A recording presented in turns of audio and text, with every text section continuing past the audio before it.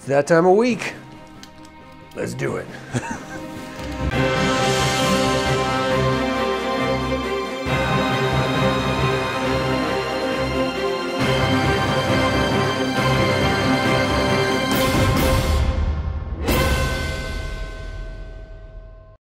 Okay, so this, it was something that was always on my list, but I never really got around to it. And then I started seeing an example of it with notes, and I wanted to get in on the action.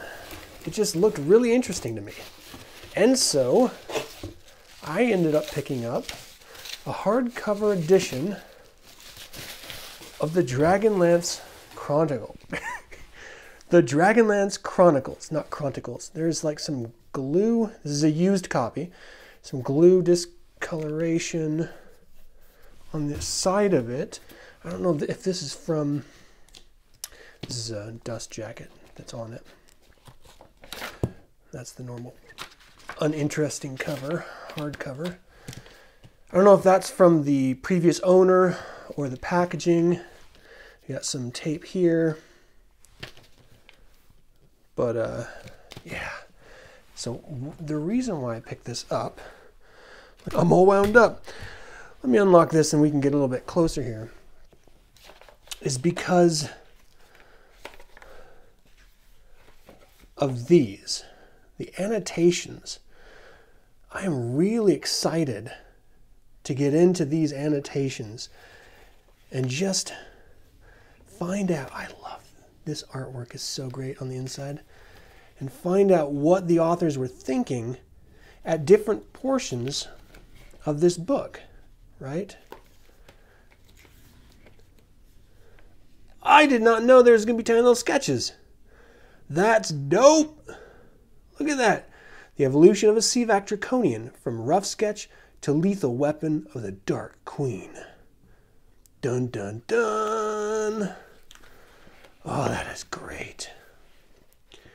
This is actually Sturm's first traumatic encounter with the Salamnic Code is shown in Michael Williams' novel, The Oath and the Measure. That was a good book. I love the annotations. I mean, it's nice to have a hardcover copy because I've had the DragonLance Chronicles in two different editions, the original release and then the one I have on my shelf right now. But they get messed up and destroyed really easily because of the soft, I love this, because of the soft cover nature. Oh, check this. I can't even get to it. Come on now. What? Come on. Larry Elmore sketched the earliest portrayal of Caraman and Raceland. Note the Flying Citadel's flat, geometrically precise base as if sawed, not ripped from the ground. The twins, on the other hand, changed relatively little in later pictures. Yeah, that flat base.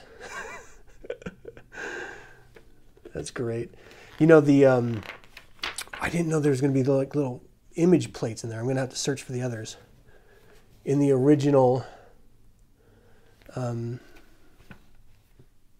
I'm sorry, not the original. I'm sort of losing my mind here as I'm looking at this.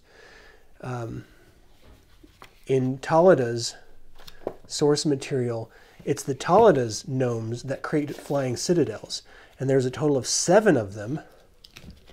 And of those 7, only 3 actually exist.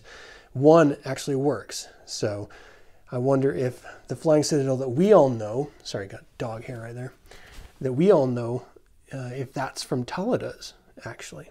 Interesting thought. All right. Thank you for the previous owner. I don't mind that there's a little bit of discoloration and stuff. I just appreciate that you're willing to give it up.